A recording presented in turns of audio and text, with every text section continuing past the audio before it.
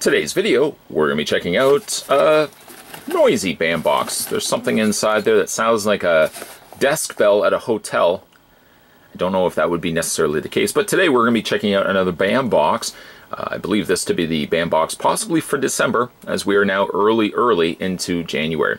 If you've already had a chance to subscribe to the bandbox, then skiddly do for you.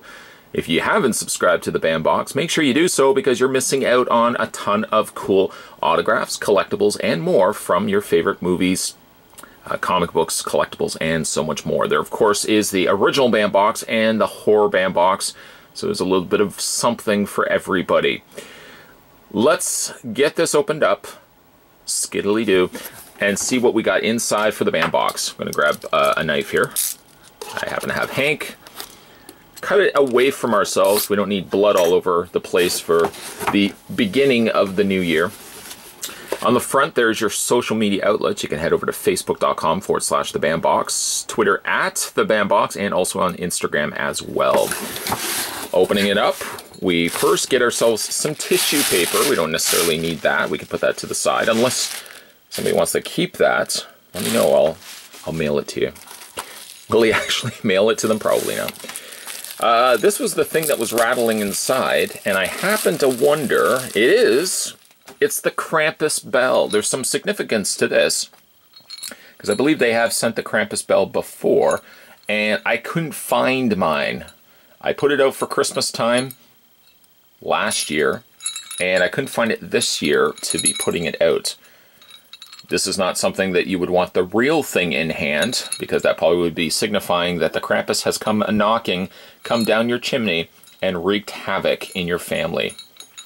A good movie, Krampus, a little on the slow side. It paces itself a little bit slow, but all around a really fun movie. And I got myself the Krampus bell, not the original, not the real thing, but a pretty close proximity. Krampus bell. That's what the desk bell was. It wasn't a desk bell, it was the Krampus bell. I see this. This is sealed. I don't know what this is, so I'm going to open this up. It's an autograph. And on the front we've got a drawn image of Pennywise the Clown. The new Pennywise from the recent released It.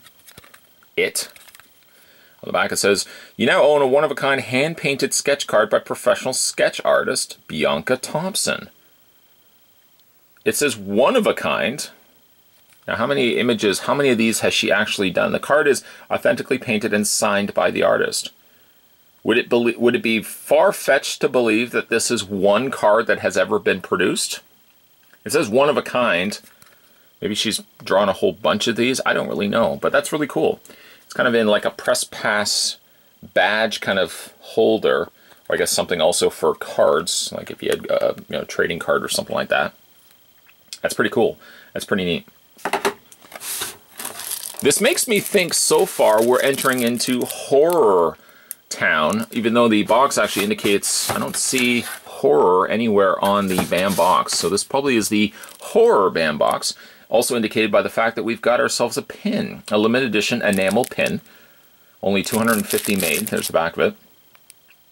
It is, I thought it might have been. It's Silent Night, Deadly Night. And there's Mother Superior. William. Now, it was also a movie I watched at Christmas time. Silent Night, Deadly Night. I also watched Silent Night, Deadly Night 2, which I find has a more laughable plot and somewhat more enjoyable.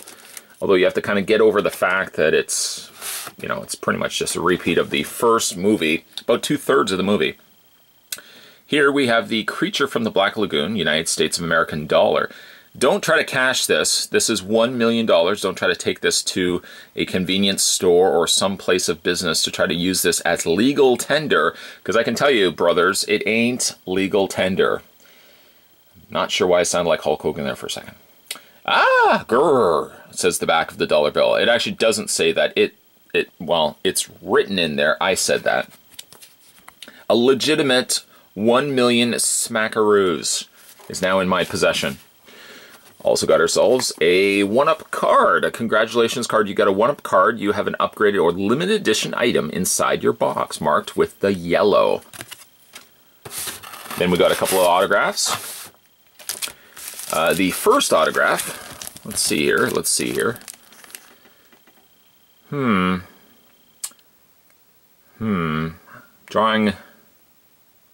I'm drawing a blank.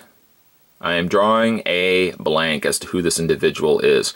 And at the moment I flip it around and look on the back, I'll be like, right. Let's flip it around to the back. This 8x10 photo has been hand-signed by Chad Lindberg, who played Matthew in I Spit on Your Grave. It was signed during a private signing with the Bambox. Well, that would also explain it. I've never seen I Spit on Your Grave. I think there was also 2 I Spit on Your Graves. Maybe there, yeah, this I think was the remake, wasn't it?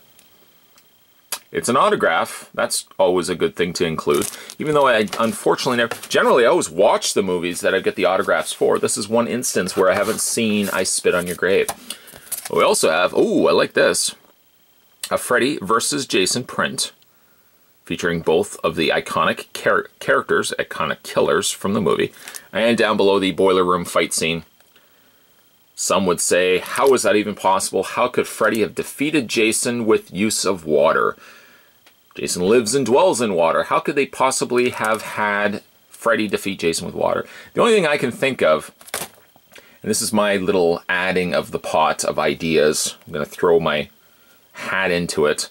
I would say the reasoning why Jason was afraid of water, and yet he lives in water and moves in water and basically sneaks up on people underwater, is because Jason never sleeps. He's always fully aware, fully conscious. So if you ever to put Jason out, if you ever put him to sleep, then perhaps the things that he would have experienced as fearful, say as a child, would have been water. That, I think, is what, if you get into his subconscious, I think that's why he was afraid of water. That's my guess. That's what I'm throwing in. That's a really neat print, though, by the way. It's out of 1,500. It's 921 to be exact out of 1,500. Complete with the autograph on the back. This BAM Horror Box Fan Art Collection art print, Freddy vs. Jason, has been hand-signed by artist Chris Kutcha and is guaranteed to be authentic. Says the card. Says I. So that's a pretty good collection of things. I just want to see if there's... Nope, nothing else in there. To correct myself for my opening entry into this review, I indicated that this is the original Bambox. This is Bambox Horror.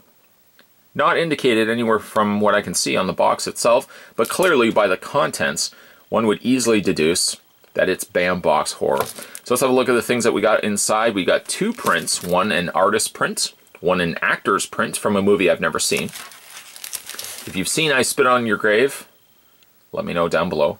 Or is it I Spit on My Grave? I think it's I Spit on Your I Spit on Your Grave. Not mine, yours. Even though I'm pointing the same direction. Also got ourselves Million Smackaroos, Creature from the Black Lagoon. Don't spend this, it's worth nothing. You may actually even find yourself being arrested. I don't think you can use doctored tender in local establishments or really any establishments. A Mother Superior. Oh, Mother Superior, I have something for you. Mother Superior pin from the first Silent Night, Deadly Night, not Silent Night, Deadly Night 2, where she had, what did she have, cancer or something? And her whole face looked like it was chewed up by a dog. I guess they were trying to do that so they could justify why it was a different actress. Mother Superior, Silent Night, Deadly Night. Also got ourselves a card signed by the artist. One of a kind.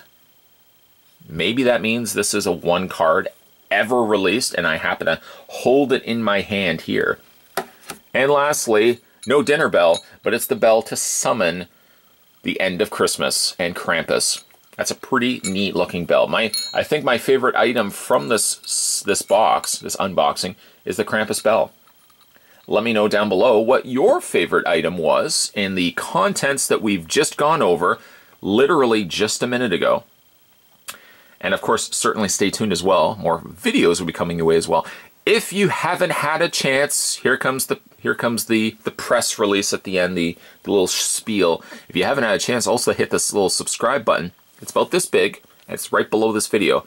Hit the little subscribe button down below. That way you'll never miss future videos coming onto this channel. If you also want to head over to my main page, scroll down the section that has the videos. If there's a video maybe that you haven't had a chance to watch, feel free to check it out and let me know in the comments section of the video. I always like reading new comments in old videos.